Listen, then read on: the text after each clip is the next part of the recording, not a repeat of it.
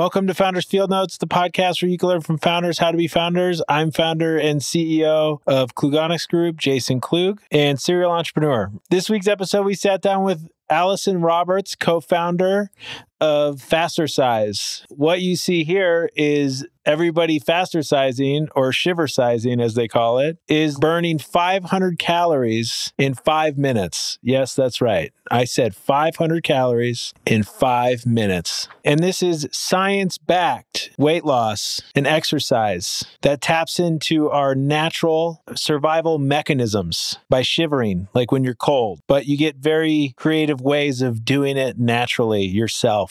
So Fastercise was originally created by Dr. Denis Wilson, which is Allison's father. And together, they took his knowledge and creative exercising technique called shiversizing, and Allison put it together in a digestible platform, which is what we know as Fastercise. The great thing about this program, as you'll learn, is it's not about burning 500 calories in 5 minutes. It's about spreading this technique across your day in small segments before or after meals to help spike your metabolism and digest food quicker, just burn calories throughout the day and create a better routine for a healthier way of life. So here's Allison Roberts. Check it out. Great conversation. Thanks for listening. So I've been testing the app a little bit, which has been fun. Oh, fun. Fastercise. Yep. Yeah, it's pretty good app. You do a great job in those videos. Oh, thank you. The training, Talk to me a little bit about what Fastercise is. We say that we're creating the quick burst fitness category. Mm-hmm. So quick burst exercise, meaning you do 1 minute of exercise at a time as fast as possible. Yeah, throughout the day, right? Throughout the day. So you do 1 minute of exercise before a meal and then 1 minute of exercise after a meal. You just kind of split it up like that. This was a concept that my dad came up with. Mm-hmm. So my dad's a medical doctor, 30 years of experience in thyroid and metabolism. Okay. So the background of Fastercise is super science deep. Mm-hmm. So he researched for a long time, pulled together over 200 studies and wrote a book on this called The Power of Fastercise. Mm-hmm. And so this methodology shows how it's going to affect your mitochondria, the Krebs cycle, your circadian rhythm, your, insulin and counter-regulatory hormones. Like, it goes super deep dive on how it affects your body. Mm-hmm. And then the exercises themselves are really easy to do. It's like super simple, super easy, super straightforward exercises.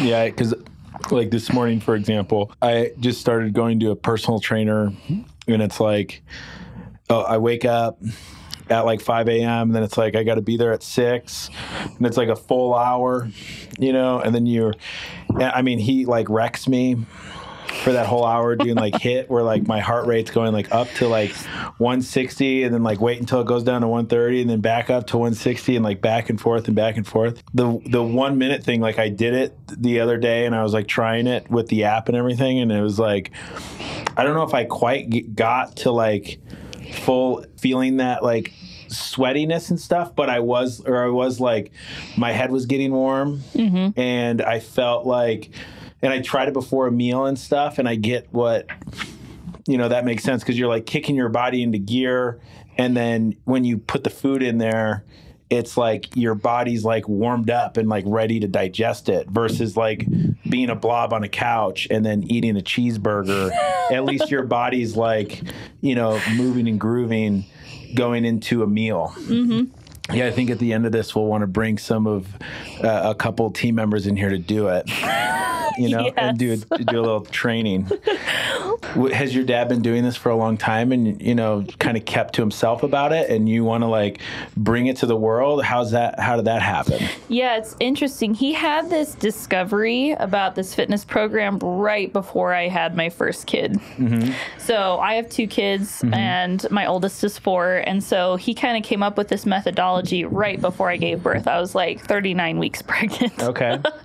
And so he told me about it, and I just thought, all right, that's going to be my postpartum recovery plan. Like, I'm going to try this because, like, I'm a huge daddy's girl. Like, I've always loved my dad, and I even wrote in my journal when I was 12, I want to go to college and study business so I can come home and start a business with my dad. That's cool. Yeah. So, I mean, he's always come up with some really crazy ideas. He's invented so many things. But I was like, yeah, I'll be your first guinea pig. So I had my baby, and then I started doing this program, and I did like 5 to 10 minutes of these exercises a day. And that's what led me to my crazy results entering a bodybuilding competition. That's impressive that, you're basically your own case study, which is great. That's a good way to prove it versus I'm sure a lot of these other, fitness programs, the people that are putting on are usually like, they aren't going like a body transformation. They're like going into it already, a personal trainer, ripped or whatever. And it's not, I don't know if they put themselves in their shoes, because it's like I've fluctuated in weight a bunch and it's like hard to get back on the bandwagon. Right now, I feel like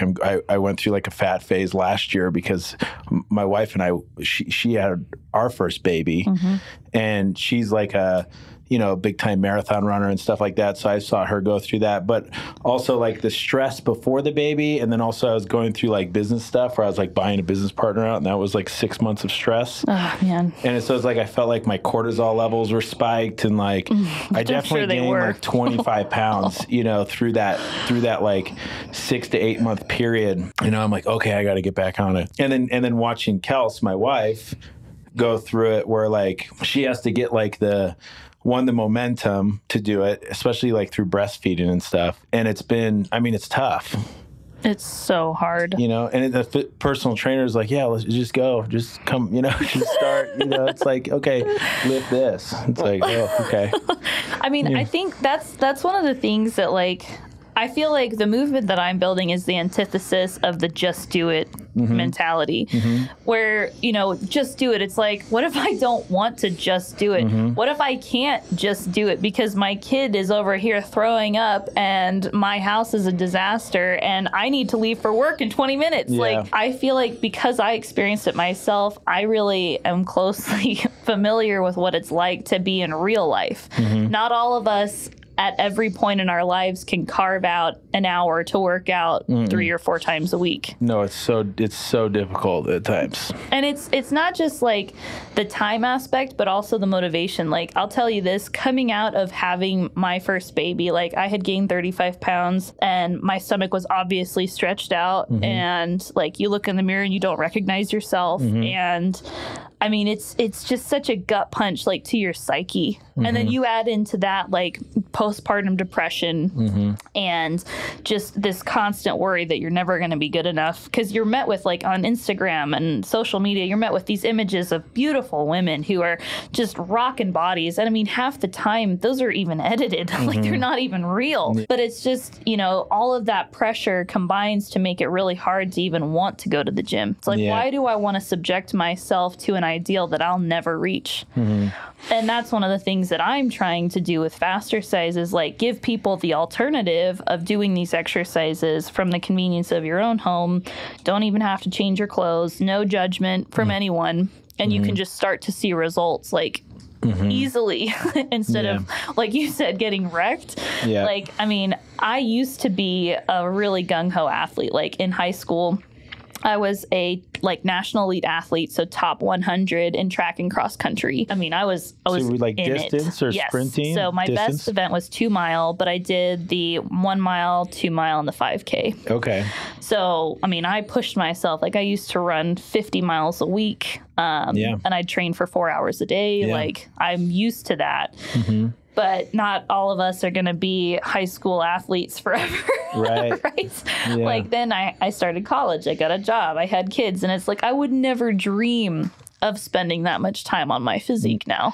Yeah, it's crazy because my wife is the same with, she was soccer in high school, got a scholarship and switched to cross country. She likes to do marathon, run. So she's, done Boston 3 times, so she's like really into the, she's like close to 3-hour marathon times. Oh my gosh. So she like loves distance running. There was a point when I met her that she was doing Ironmans, but doing half Ironmans is 70.3. Still ridiculous. That's so long. And, when I met her, she would be like, wake up at 5 a.m., do like, an hour and a half swim and then go ride the bike for an hour or whatever. And it was just like, what? That's like a crazy lifestyle. It is. It's hard. Well, and those types of fitness programs only work for 23% of the population.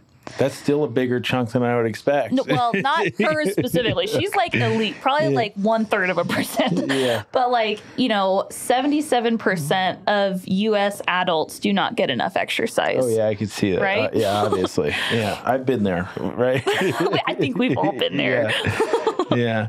But that's what I thought when I jumped into the app. I was expecting it to show me the training and stuff, but then I started going through it and seeing how it's like, okay, before lunch do this, and it's broken up throughout the day.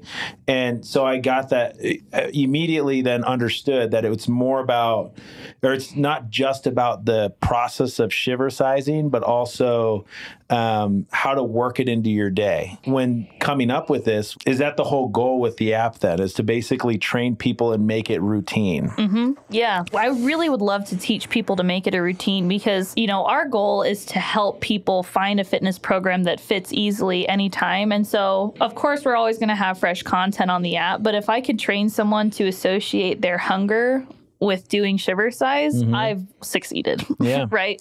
Because it's a healthy lifestyle that you can do forever. Like we were talking about, I can't train 4 hours a day anymore. Like I'll never get back to that. That's crazy life. It's so hard. Maybe if I try to do an Ironman, that's like on my bucket list one day. But no, I mean, if we can help people do this, I mean, they'll be able to do it for life. We have people who are, 70, 80, 90. Yeah. I think the oldest customer we've had was 96. Yeah. Wow. Doing Fastercise. That's incredible. So you'll never age out of it, right? And it won't hurt your joints. But the process behind Fastercise, again, it's very science-based. So 1 minute of shivering before a meal will burn so many calories that your hunger goes away for up to 2 hours. And that's because you're burning 120 times more energy over baseline when you do 1 minute of shivering, which 120 minutes equals 2 hours, right? So that's kind of the math behind it. That's crazy. And then once you eat, and then you do a minute of exercise afterwards, that helps to build your muscles because it's taking all of the food and nutrients that you've got and directing them to the muscle groups that you would like to replenish and build. And that's kind of the cycle, because we say to break it up, not only because it's more convenient to do just 1 minute at a time throughout the day, but also because you get more benefit by breaking it up. Like when you do 1 minute of shivering, that boosts your epinephrine and growth hormone for up to 2 hours afterwards, which can help with wound healing and mental focus. So like if you were to do 5 minutes of Fastercise in the morning, of course that's going to be helpful, but it's not going to be as helpful as breaking it up, because then it basically turns your normal everyday living into a workout. Right. So yeah, because one thing I learned, because I did one of those executive health exams recently at the Live Well Center at Intermountain Healthcare. Have you heard about that? I've not this particular program. I'm interested. Whole day. It was pretty cool. Like you show up in the morning, you do fasted metabolic rates. So you lay there and they hook you up and stuff, and you breathe and you nap for a minute, and then they get that test, and then you eat, and then you do mobility stuff to get an understanding of your mobility. So you're doing various movements, and they got cameras on you and stuff, and they can figure out what parts of your body are stronger and weaker than others. And then you do the whole bod pod thing where you sit in the little air chamber and they test your fat percentage and all that stuff. And then they did the running, I ran on the treadmill with the mask on and stuff like that, and the did respirator. The whole, and that was harder than it looks, I mean, I did it I ran for 10 minutes, and it was the hardest run I've ever done. Oh my Because they increase the elevation and you're running, and they're okay, it's going to go faster now. And you keep going faster and faster. And you got this thing restricting your breath a little bit. So to get your VO2 max, and then you do blood tests. Well, you start with the blood tests. So then those results come within the same day. And you meet with doctors, a nutritionist or a dietitian, all that stuff. So it was really interesting and super valuable. And I thought, I was going to be in worse shape than I was, but it turned out I was like, okay, I've got something to work with here. But it was good because it like motivated me. It's like, okay, now I have all this data and information. So as I continue to get better, I can see how I can improve, and then actually have like when I go back and do like various tests, like I know how much I improved, which I thought was cool. But one of the things that I learned is when you do the testing on like metabolic rate and stuff like that, my metabolism is pretty slow. And one of the reasons, like hereditary, like I'm pretty sure my dad's side of the family is just slow metabolism. So that's part of it. But at the same time, I would do like keto a lot. And I would do like intermittent fasting. Yeah. And I did that. I think I did that for just like too long, where I would like eat at like 1, and then eat another meal at like 5 or 6, and then try to not eat after that till the next day. And I think I just did that too long, versus really what I learned. It's like, okay, I need to eat breakfast, and especially before a workout. Like in the morning, I don't do fasted workouts anymore. I get up, eat a small meal, like overnight oats or something, do the workout, come back, make sure I eat like protein. And then, throughout the day, I have to make sure I snack, and I eat smaller lunch, smaller dinner, but I'm snacking in between so I don't have as much. And I basically learned like all this stuff I was learning on the internet about fasting and whatnot. It really made me like harder to get my metabolism back up and running at the rate that it should be at. Yep. And it just screwed me up. So I was like, well, okay. So this is one thing that like, I want to help the world learn like these items for fasting, because like you said, fasting can wreck your metabolism. And the reason behind that is this. When you are fasting, oftentimes you're hungry because you're going without food. And when you go around hungry, that's actually a sign that your body is burning muscle. So this is a discovery that my dad made. It's part of his book. And so when you're burning muscle, that the reason for that is when you're hungry, your body more easily metabolizes muscle before it can get to your fat stores. So when you go around hungry, you're slowly burning down your muscle. And when you look at calorie burn by like material type, muscle burns the most calories in your body at like a resting spot. Then, fat is like way in the back. Like fat burns almost no calories at rest. So if you're constantly burning down your muscle because you're going around hungry all the time, you're making your metabolism slower, which means that when you start eating normally again, you're actually going to gain weight and then some, because your metabolism is slower than it was before. Totally. So like that is a not good place to be. Yeah. And like with Fastercise, it's a little bit different, because when you do these quick bursts of shivering exercise, it's such a demand of energy. It's the most intense demand of energy possible. It's the fastest way to burn calories that the body has, bar none. When you have that intense pull of energy, it forces your body to say, okay, we're going to skip over muscle because that's not calorie dense enough. We need the fat. It's like we're in an emergency situation. We need to access the fat right away. And so then it will start to burn the fat. And so it does a couple things. It maintains your muscle mass because your appetite has been satisfied by burning fat. So it's not like an appetite suppressant. It's an appetite satisfier because you're mobilizing fat stores to feed your hunger. And that's why your appetite will go away for up to 2 hours. We have an element of fasting in Fastercise. That's one of the reasons we called it this, because you do go periods of time without eating. But the difference is you're not going around hungry. We tell people to almost never go around hungry because it's going to have all those negative effects that you talked about. And so anyway, it's just, it's crazy to me. Like you can torture yourself and you can make yourself so miserable and it can actually make you worse off than you would have been if you had just eaten a cheeseburger. Yeah. Cause it's like your body then thinks like, and then when you do eat, your body's like, I better store this for later. I better, pack that in my underarms or my gut, right, and save that for later. So so as they're explaining this stuff to me, I'm like, damn, all that keto and stuff is not good for me, So now I just try to like keep a more balanced diet. But the other thing that makes a lot of sense, which I try to do, which is, obviously if I do the morning workouts, like that's great. Like that'll probably last, the energy I'd have from that will last throughout the day better. I feel like more focused and everything.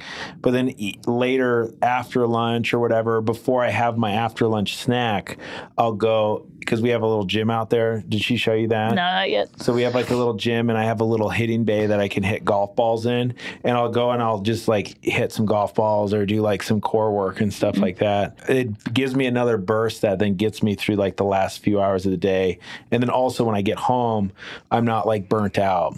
Totally. And I can switch to like dad mode a little better, because that's also hard, when it's like 5 o'clock, 6 o'clock and I get home and it's like, I've had a long day. I have to flip that switch. And, if I don't, then Kels will be disappointed in me. But, you know what I mean? So then sustaining it throughout the day makes total sense. You go to school to get a business degree. Did you do anything after school to get experience in a startup or work for another company for a while? Or what was the transition? Yeah. I wouldn't say it's like the preferred method of choice, but like I hopped around so much that I feel like I kind of got startup experience. I haven't worked at a startup before Fastercise, but when I worked in HR, I stood up like a 300 person call center as an intern. And then I studied supply chain and minored in economics. And then I worked in data analytics for like 2 years. And then I worked in financial analysis for Ford, actually. I was over their umbrella of startup companies. And so I did the financial analysis, like the financial reporting for, cash flow and balance sheet, income statement, all those things. And so like you combine all those pieces, you got operations, data analytics, finance, HR, and so it was just kind of like boom, boom, boom, touching all these things. That's great. And then I got to the point where it was like, I really don't like corporate America. When I was in college, I feel like I almost got sucked into a career path that wouldn't have been great for me just because it was so applauded in my major. The whole concept of climbing the corporate ladder and working and getting a great salary, I really got sucked into that. And it took me like 2 years of being out of college to unlearn some of those things because I realized like what I'm passionate about has nothing to do with what my friend is doing. Yeah. I'm such a competitive person that to a fault, it was like, I want to do what they're doing and I want to be better than them at it because that means that I'm successful. And it sounds horrible to say it out loud, but like... Well, sometimes that's what drives people too. I get it. Yeah, that's fair. And so it took me a couple of years of like working and I realized like my life is my life. Like I want to spend time doing things that I care about and I don't care if my friends think that this is prestigious. I don't care if my professors think that this is a waste of my time because like I love it and I enjoy it. That's great. So anyway, I gave myself permission to like do something I actually cared about. And I remembered like I wanted to start a business as early as 12 years old. Like, let's just go for it. And like, I'm so happy that I had no idea how hard it was going to be ahead of time. Like actually, I just had a conference with Tacos Together and Johnny Hanna was there. And he said, there was a quote he had on there. It's like, we didn't start this because it was easy. We started this because we thought it would be easy. And it's like, amen to that. Like, I thought that starting a company would be just a cakewalk, and it is not even close. I've, met with a lot of entrepreneurs doing this, and there's always different types of experience they come into it with. Some are more on the front end, marketing, sales, and so on and so forth. And then there's not as many that come in with the back end experience, like you're saying. The front end, they don't understand the financial side, and maybe they're not thinking through the unit economics or the cash flow and all that type of stuff. And then building processes and stuff, so things run smoothly from the beginning versus they focus on sales and marketing and the product, which is great. Obviously. Totally. And then they could build something that, has legs and stuff, but then everything else on the back end just gets sloppy and messy, and that's like me. Like, I'm not organized. You'd see I even showed up late for my own podcast, but I surround myself with the Coras and the Alyssas and the people that are really great at operations, and that helps for sure. Well, I feel like you're gonna have some rough patches, whichever direction you go, because like having the operations background and the financials, like, yeah, those pieces were taken care of, but the selling part was the hard part for me. Like getting out there, telling people about my product, selling them on the idea, figuring out what they liked, what they didn't like, and finding the product market fit. That was hard. Yeah. And like, I so badly wish that I had just gone and done summer sales, just pulled the plug. Like the dirty dough guy, like Bennett. Bennett. I interviewed him a couple weeks ago. And his episode came out last week. And yeah, he's like the other side of it, right? Like he's selling solar and stuff like that. Now he's moving cookies, which I did get some over the weekend. And they're very good. They're so good. They're very good. Yeah. But but the interesting thing too is that I was impressive about his story was him then figuring out with the cookies, the operational side of making frozen pucks versus having them mix them at each shop, and how much in machinery and labor and all that stuff it saves on the back end for the stores, which makes it better for the franchise owners. I mean, you kind of have to then figure out the other side that you don't have and fill those gaps. You're forced to, right? Yeah. So then how did you figure out the sales side? Like, what are you doing to improve that and work through that side of the business? Yeah, so I realized that like you have no room to be like to stay inside your shell and inside your comfort zone as a founder. Like you just have to be incredibly uncomfortable. So I started going to events. I started talking to my friends. And one of the nice things too is my dad having all of this experience and like, I mean, he's trained thousands of doctors all over the world on his discoveries. That's cool. So we had a huge group of people to pull from there. So like we started going to medical conferences and teaching people and actually certifying people on Fastercise. And then from there, like getting affiliates who are maybe naturopathic doctors or who are nutritionists, and then the word of mouth that grows from there as well. So the go-to-market strategy that we've landed on now is we have all of these affiliates, and they're also like ambassadors for the company. So they create like UGC for us, user generated content. Oh, yeah. I'm sure most people know what that is, but you never know. It's big these days. And then also just like getting it in front of their audiences. So to that end, we've brought on Inger Erickson. So she built the affiliate program at Gab Wireless. Okay. The first 3 years. I think she brought in like 70 million in sales for them for the first 3 years. That's huge. So she's our vice president of sales. That's Yay. exciting. Is that new then? That's new. That's really she signed the paperwork this last week. That's really exciting. Yeah. Congrats. So I'm stoked. And I feel like you spend so much time like in the struggle. And this is actually the first time I've talked about this. Like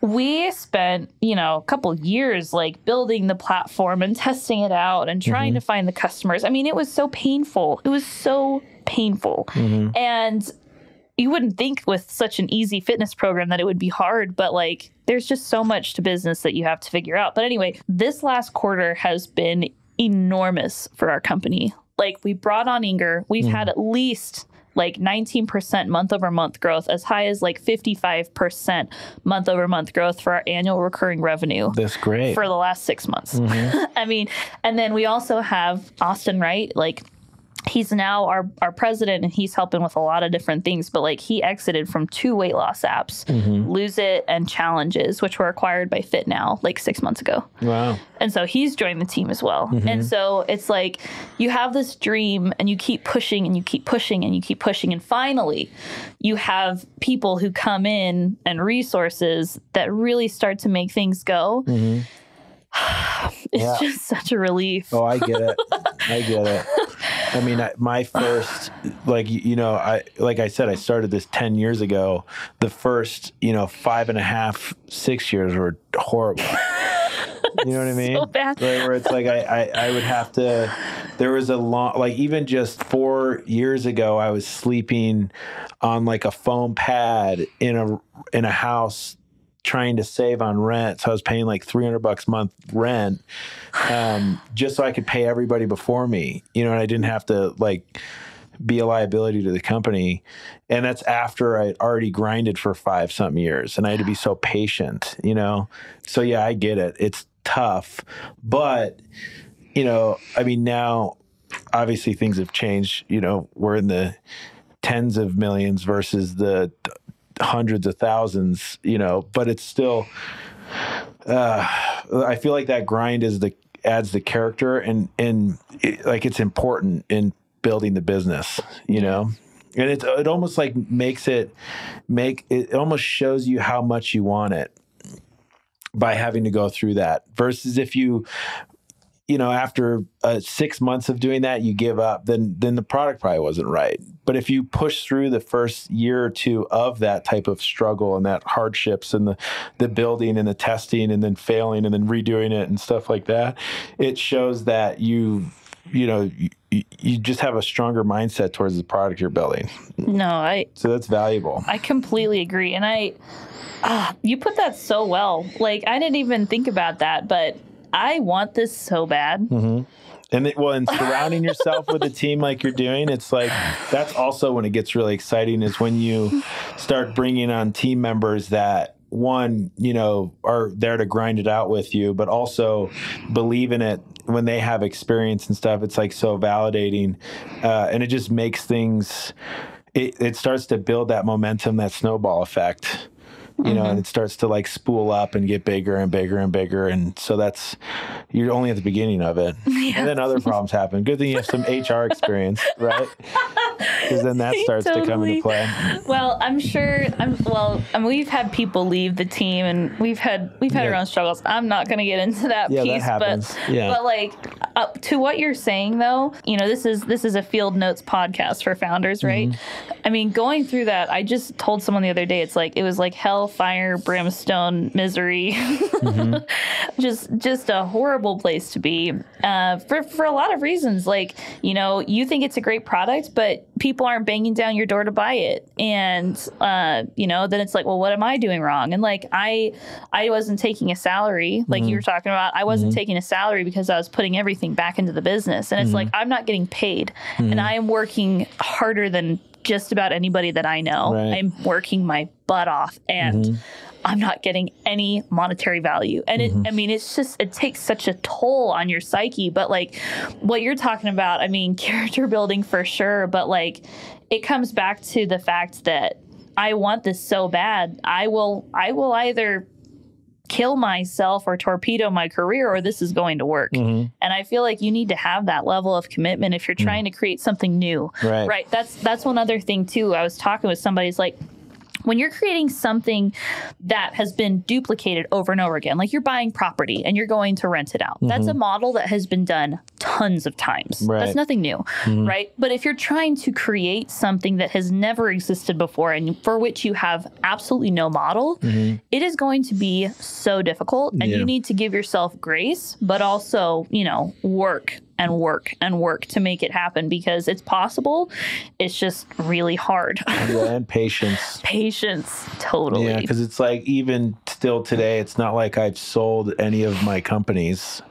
It's not like I've had a big payout or anything. It's all cash flow based. So it's like if I were to focus solely on, I know I built one of my brands for like an exitable thing, but even if I had the mindset towards that company as like all that matters is the exit, then it would never yield what it could yield because that's all I was focused on versus, focusing on the monthly goals and the stepping stones that it takes to get there instead. And like working, looking inward consistently versus like looking way too far ahead to what it could eventually be. Yeah. And it's like hard to do that at times. Right. And what you're talking about is something I've learned, which is the internal motivation, right? Because there's the external motivation. I'd love to sell this company one day, make millions and millions of dollars off of an exit. But that's an external motivation over which you have no direct control. Right? Other people are going to have to make decisions for that to happen. Yeah. But what you're talking about is the internal motivation where it's like, I can set this goal and I can make sure that we have this product and we have this timeline and we meet our deliverables. And those are the things that you can control. And like, that's what I've shifted my focus to, away from like all these accolades and the potential of like, one of my coveted titles is Forbes 30 under 30. Mm-hmm. Oh, I want it so bad. I wanted it so bad. I already missed it. But and it's like, it's not the end of the world. Like, I realize that's an external motivation over which I really have no control. I can only control my actions, and I can control what I'm working on and how.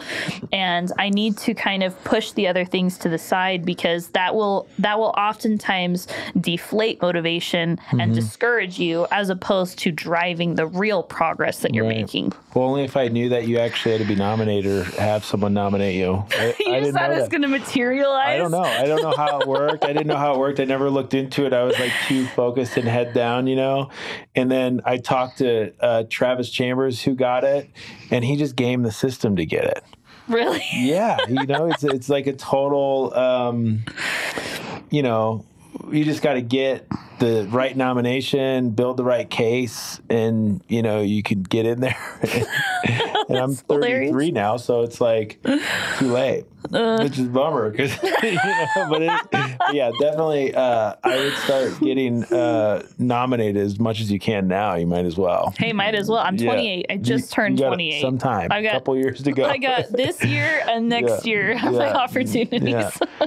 So, is the company? Did you fundraise for it? Are you bootstrapping it? Yeah. So we've bootstrapped everything up to this point, except for we got an angel check from Craig Earnshaw in December of last year. Yeah. So that was fun. And now we're fundraising. We're doing a 1.5 million round. We've got 200,000 committed capital. Good start. Yeah. Yeah. And then we're looking for a lead investor. So we kind of, I've been fundraising like through this, like the beginning of this year, but we kind of took a pause on it when we brought on Austin and Inger, because so much has changed since then. And luckily, like, we have really low cash burn. So like we could probably survive indefinitely with the revenue that we have and limited cash burn. So we're not desperate to get the money, but on the flip side, this industry is going to go. Like, I've pulled out like so many articles from big organizations like Time Magazine, Wall Street Journal, CNN, National Geographic, all talking about what quick bursts of exercise for like 1 or 2 minutes throughout the day can do for you.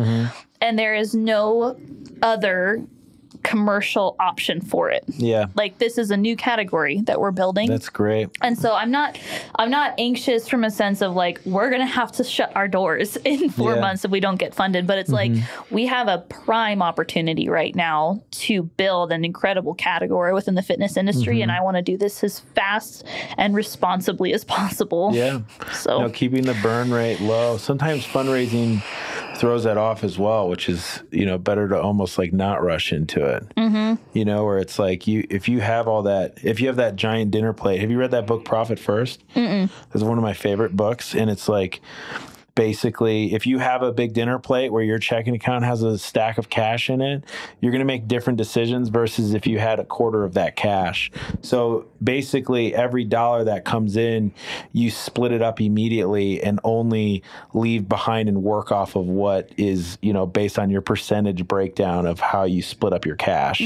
So it's like my companies are split into 4 accounts, where it's like I have a operating expense account, then I have a profit account, then I have a tax account, and then an owner's compensation account. And if every single dollar gets split up where 50% goes here, 15 here, 15 here, and 20 there or whatever, that operating expense account stays at a smaller rate, and then the profit is almost like hidden from you. So it changes your decision-making capabilities. That's so smart. And it keeps the EBITDA stronger, and like keeps you healthier in making decisions. Yeah, definitely something I'd look at. But if you're already doing that from the beginning, then it changes how you build the company versus sometimes if, you know, a company raises a shit ton of money, they might go, okay, we need to hire this, we need to hire this, we need to hire this, we need to hire this. Okay, let's fill all these gaps. Let's invest in this and let's spend this. And then before you know it, you're 75% of the way through your capital, and then you have a huge burn rate. And then it's like, well, I got to do another round, you know, versus just constantly focusing on stabilizing and keeping your bottom line healthy throughout and making decisions based on that. Yeah. Because there's pressure on you when you have investors, you know, and they want you to spend the money to grow. Yeah, that can like change trajectory and stuff like that. It could be very difficult to, have those voices on your shoulder. Well, and like that's one thing too. I mean, Inger was saying we could probably just grow our revenues to the point where we don't need to take investment, especially with like, I mean, a tech company, totally different from a manufacturing company, but like our margins, I mean, the cost per additional customer is absurdly low every month. We're talking cents. Yeah. Like maybe 5 to 10 cents per person, right? That's great. And so anyway, it's always a balance though, because you want to grow fast enough to be competitive, but you also don't want to give up the keys to the kingdom, right? You don't want to sell the farm. And like, I've heard so many horror stories from both sides. Like, okay, I got big investors, and then I was left with like 5% of my company, and I really didn't get the kind of payout that I was looking for, and I regret it completely. And then the other side is, I tried to bootstrap for this for too long, and I'm just so burned out and so tired from trying to grow this at such a slow pace, like I quit. And it's just... Yeah, you got to find that balance. There's got to be a balance. Yeah, that is good though. You're able to, at least you're building an app in a platform that is... there is value in the monthly fee for the user, Totally. And it's not like the freemium model or whatever like that. It's you're going to get cash flow right off the bat, right after the customer's acquired, right? So I'm guessing the customer becomes profitable very quickly after they download it. Within the first month. Which is great. Yeah. So that's also a big benefit that your business model as a whole, I feel like is great. Well, thank you. Yeah, compared to some other apps and stuff. Oh yeah, I mean, so being the financial analyst that I am, I made like 10 different financial models for all of these different methods, where we've got freemium, we've got like upsell versions, we've got corporate bulk accounts, we've got direct to consumer, we've got, I mean, I broke it all out. Yeah. And it's very quickly to see like, okay, that would not be profitable. That would be an impossible number to hit. Like, or nope. And, some people are always going to have their opinions, but like, I always go back to the data. Like, the data is going to set you free, right? And of course, you can't have perfect data, but like, if it's going to take you 200 million downloads to be able to break even, that's probably not a great business model. That's tough. Yeah. So, in what things since you started have evolved and changed since you started bringing on these other team members, these experienced team members? Yeah, I mean, we're rebranding. Okay, that's probably the biggest one. That's first. We're in the middle of that, and like I'm here for it. Like. I think it's going to be great. So we're rebranding. And then in addition to that, we are thinking about the strategy of what we're raising and why, because we may not need to raise 1.5 million. It could be as simple as a few $100,000. Yeah. And then at that point, we would have enough revenue to just carry us. Yeah. And so like talking the strategy of how much to raise, when to raise it, rebranding the company, and then also like how to maximize signups for affiliates. Because one of the things about Fastercise, I'm sure you've noticed this, it's a little weird. It's kind of a strange fitness program, shivering like this. And so if someone saw this on social media, a lot of the time people think it's like clickbait, and I don't blame them for that. There is so much misinformation out there. And so what our struggle is to help people recognize like, no, this is a legitimate fitness program, and it's totally backed by science, probably more scientific than almost any other fitness program you've tried. And so to do that, it comes from word of mouth. And that's why like word of mouth has been so big for us. Like 23% of our signups come from affiliates and 52% come from word of mouth. And so being able to combine those two creates a great flywheel for us. So we get more influencers instantly. We've got even higher levels of engagement that will then drive word of mouth. So I don't remember where I was going with that. Yeah, the changes that the changes that have come from your team. Yeah. Yep. So one of the things that Inger said is like, we're gonna have to change the branding to be able to be like more believable, because they told us that like Fastercise sounds a lot like Jazzercise, which it does. And it also sounds like it's from the 80s. which is great for Stranger Things, but little else in this world. Sure. All right. And people don't know how to spell it. And I'm not going to put you on the spot by asking you how to spell it, but I did an in-person survey a couple days ago, and I asked people how to spell Fastercise, and I got a different answer every single time. Is it Fasterzize? Right? Is that right? No. I mean, what? So we call it CIZE. CISE. See, but there are so many ways you could spell it, totally. right? And that it sounds like faster, ZIZE. Yeah. So, it's just a nightmare. So we're rebranding. My company's called Klugonics. No one knows how to pronounce that. Yeah. So. Well, I mean, it's not quite as bad for you because your whole business is not based around word of mouth, right? It's B2B. I mean, a little bit of referral and stuff like that, and just sales hustle. But right. Yeah, it's definitely. I'm not trying to get every consumer on it. Yeah. You don't have to have people telling their friends how to spell it and then looking it up online, to download it. But anyway, so it's been fun, and I'm so grateful for their expertise. Mm-hmm. And this is one other thing. I actually have a book that I'd like to write at some point. Definitely not going to get to it for a long time, but the idea of bringing on really great team members and then completely stepping back and letting them run their show. Oh yeah, I do that for sure. So important. It's way better right? way to go, because then when you're not going to explode, because that definitely is the case. And I've seen it even with past business partners where, they try to they can't let go of anything, versus I just let the departments go. And if a problem comes up, they'll come to me and ask me for help. But, if I try to get in there and manhandle it all, it just never works. You know what I mean? Yeah. It would never work for me personally, but also it would work for them, because then they can't do their thing and do their thing well, which is why I hired them. Yeah.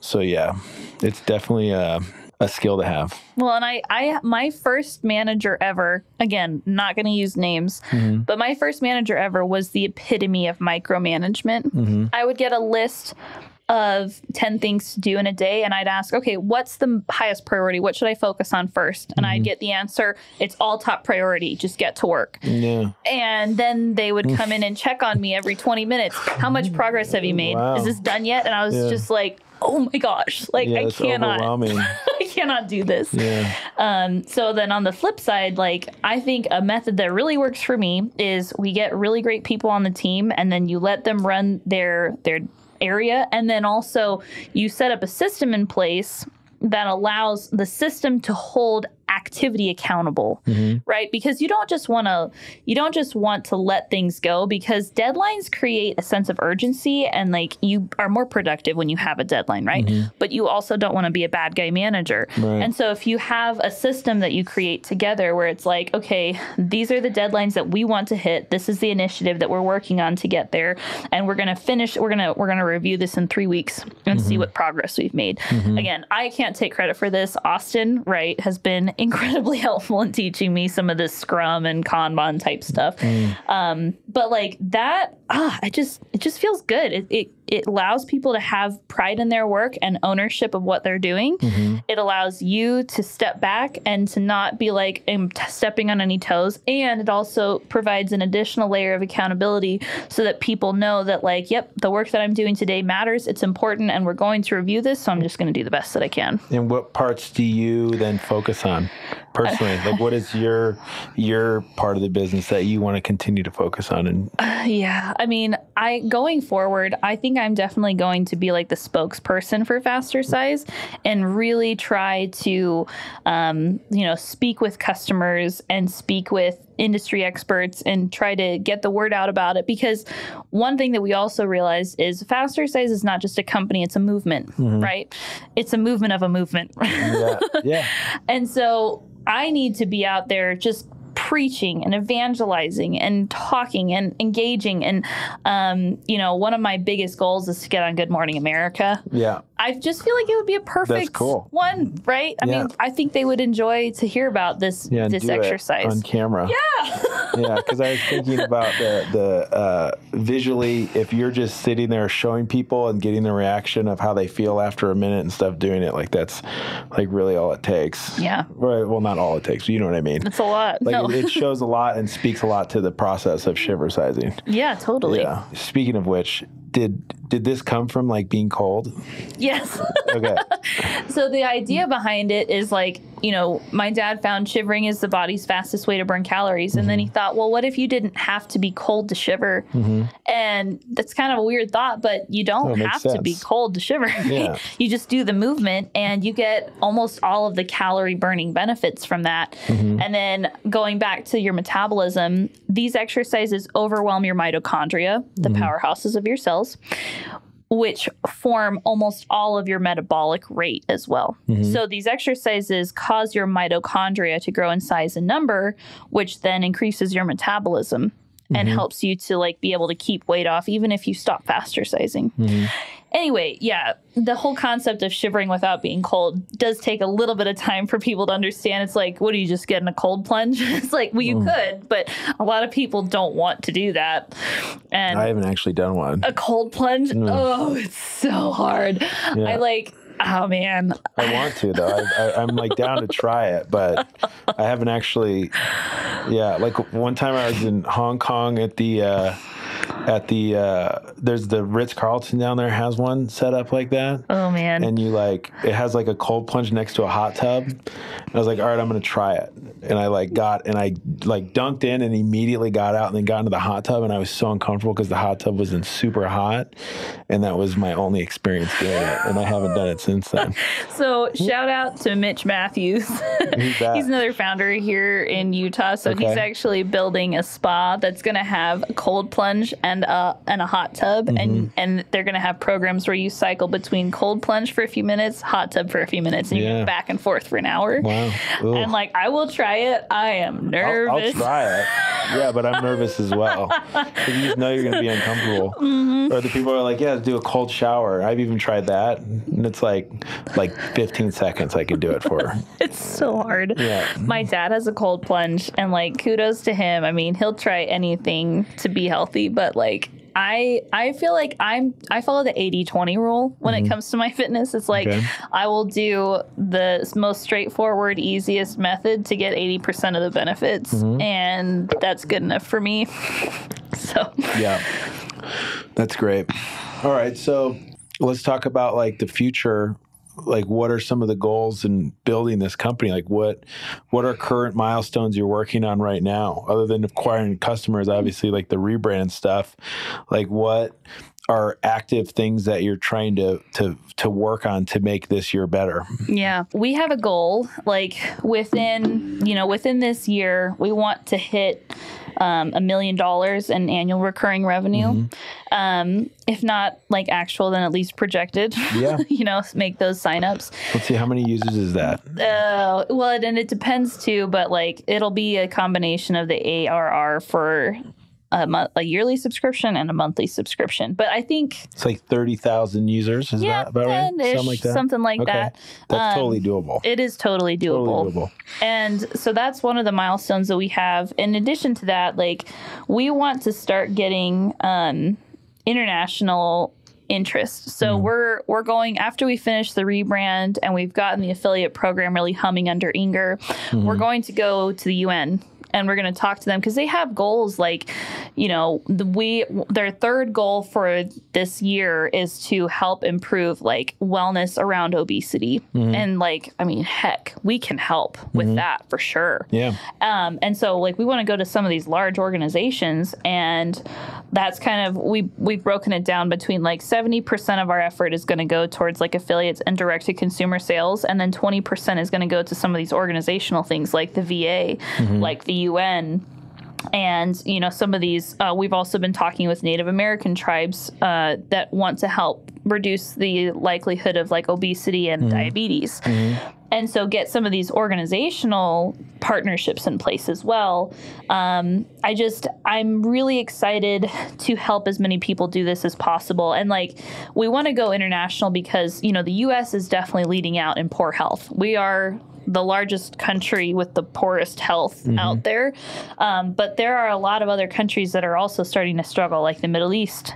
Their health rates are declining a lot. And same thing with South America. Like, we are likely not going to be a Utah company. Like, we're not going to be even maybe a United States company. Like, a lot of our customers are going to be coming from all over the globe. And like, that's something we've already seen. We have been downloaded in 33 country codes so far. That's great. Crazy. Yeah. I mean, we've only advertised in the United States, and then everything else has come from word of mouth, and we're talking every continent.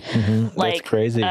Just and the app is only in English as well. Like, we're how do you find out where they came from right now? Well, that's just part of the sign-up process. How did you find us?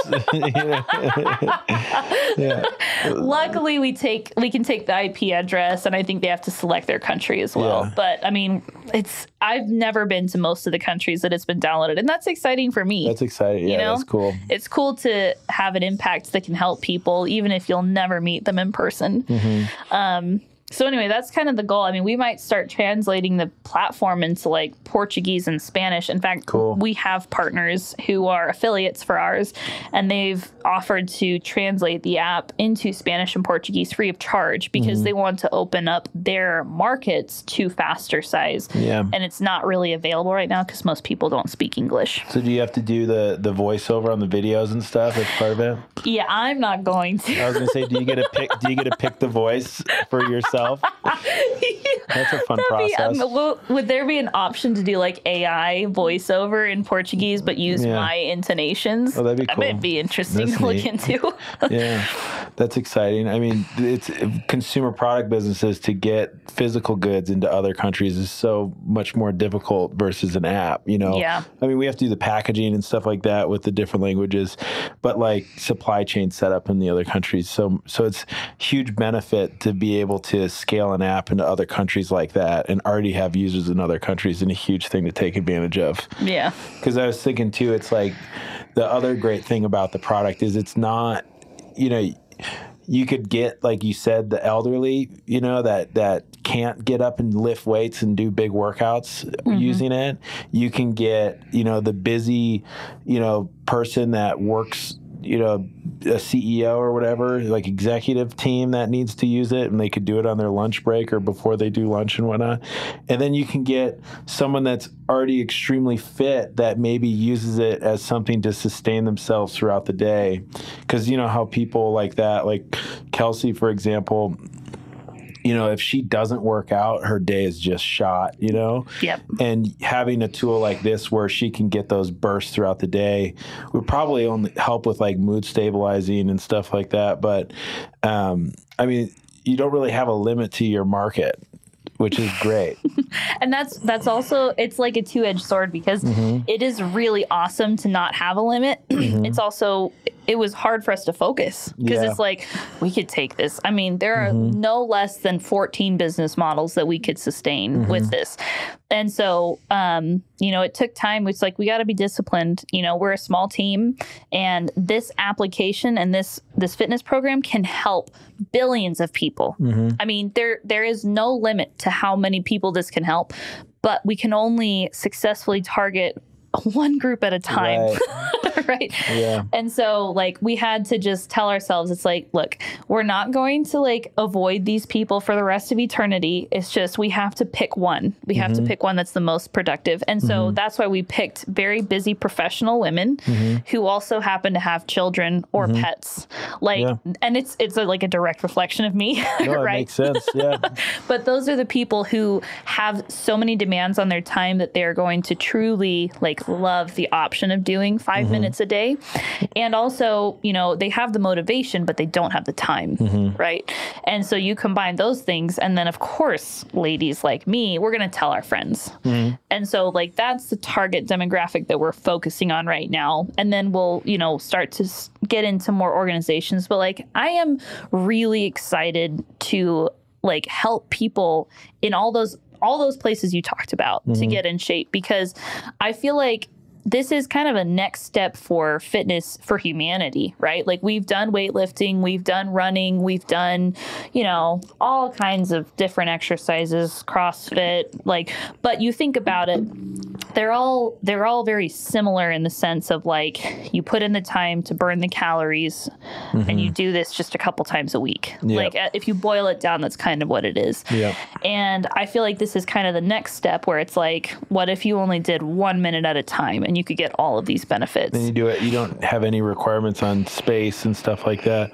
The other thing that I think is great is it's like, you know, someone that's at, you know, working a day job or whatever, they're not going to want to do a huge workout and get all sweaty and stuff like that, versus this they can do in their regular, whatever outfit they're wearing, bust it out. And then they're also not, you know, just drenched and you know, face is red and stuff. You know what I mean? Yep. Like, after a big workout, you're like, you know, you don't want to see anybody, versus I could do it in here, walk out there and, you know, have lunch or whatever, and no one would know. Right. which is weird at the same time, but it's super valuable. Yeah. From a Well, and that's what I did too. Like, when I was training for my bodybuilding competition, I just did like 5 to 10 minutes of exercise, and I would break it up 2 minutes in a conference room and just pray that no one was going to enter. It happened like once or twice, and I just dropped to the floor and started doing push-ups so that people were like, oh, okay, it's a workout.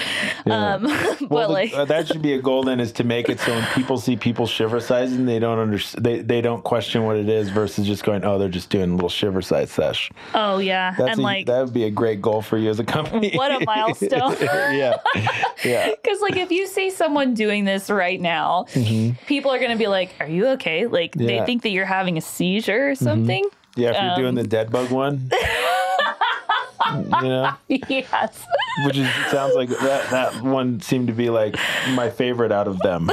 You know, because it's like you get the core engaged and stuff, so it you know, makes the most sense. It's a tough workout. You know, versus I'm just trying to think back to you know, the 50s, if someone was sitting there doing burpees or something, you know, how would people perceive that? Oh, now it's normal. So I completely agree. I'm so glad you brought that up, because if you actually go back, running like along the road or just running outside was not socially acceptable until like the late 1960s. That's crazy to think about. Right? Yeah. It's like, if you were running outside, someone would be like, where's the fire? And they're like, but nobody would think that you do it for exercise. And so it was like 1968, I think. So, like, I mean, if we can normalize running in the streets, I think we can probably normalize shivering. That makes sense. Might take a while. Hey, you know, you're in it for the long haul, right? Yeah. So what are some good leave behind field notes that you'd want to, you know, tell other entrepreneurs right now? Some things that you've learned over the last few years that you want people to make sure they don't make the same mistake, or, you know, or the things that have propelled you recently that you would want to make sure people know. Yeah. So I would say, I think the first thing is to address your fears as quickly as possible. And I wish that I had done that. And I like to consider myself a fearless person, but I'm not. Like, I don't think anyone's truly fearless. I was honestly scared of selling. I was scared of people telling me that they hated my product or that they hated me. I mean, you have these crazy ideas that people are just going to come at you because you're starting a business. And that might be true. But you have to face those fears immediately and as quickly as possible, because if you don't, they are going to slow you down. They are going to hold you back, and it might choke the life out of your business over such a long period of time that you just don't succeed. Yeah.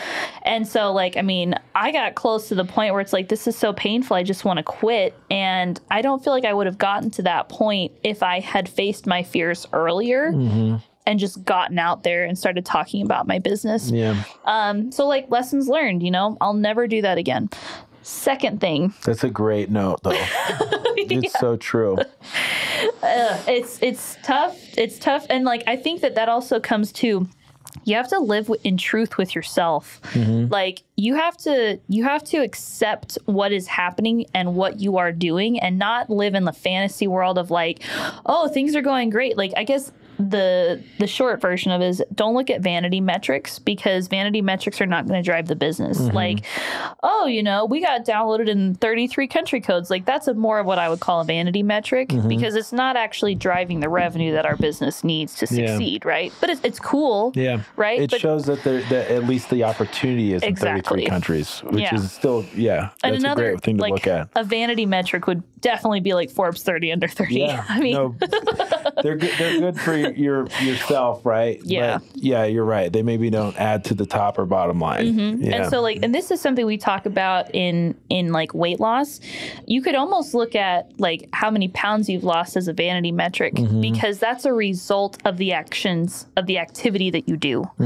And so instead of focusing on that result, focus on what are you going to do today to get these results, and track the activity, not as much just the results. I would almost track the activity more than the results, because the results will come when you do the activities, and like, I just sticking to a routine and hitting those. I successfully did my shiver size every day for an entire week. Yes. That's more of the focus versus exactly. I lost a pound a week or whatever. That's what they told me I had to lose, is a pound a week. That's my goal. And it's like, that's it? You can do that. Yeah. No, it's easy. It's totally doable, but that's a good thing to good way to look at it. Yeah.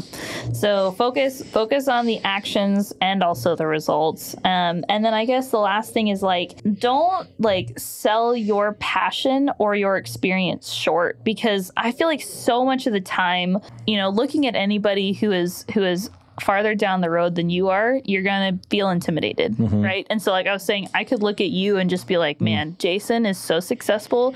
He's built an incredible business. They have tens of millions of dollars in revenue. Like, I'll never get there, You will. But my thank you. I hope so. But my point is you don't realize that every single person who has gotten where you want to be, they have their own issues and their own struggles to work through. And you have skills that you may discount and discredit just because it's yours. And maybe people aren't like me, but this is something that I've done. It's like, well, if I did it, it must be easy. So it's probably not that impressive. And I've gone to therapy to work through this mentality. Oh, yeah. I do the same. I go to therapy for all kinds of stuff, And to that point, though, it's like when you look at myself, I have I think the same thing about the next person. So no matter what, that's you're always going to think that way. Even when you get to the tens of millions of dollars, you're going to be looking at someone that's in the hundreds of millions of dollars and thinking the exact same thing. I feel like that doesn't go away no matter what. I mean, I bet I'd be curious to hear who Jeff Bezos is thinking about, or Elon Musk. Don't you know what I mean? There's a limit though? That's why I'm curious. Is there though? I don't know. They always want more. You know what I bet though? I bet with guys who are that successful, they start to think about areas of their lives that they have neglected. And so maybe it's not money anymore. It's relationships. Yeah. Makes total sense. There's something else that they can be focusing on or be. Yeah. But that's, and eliminating that helps.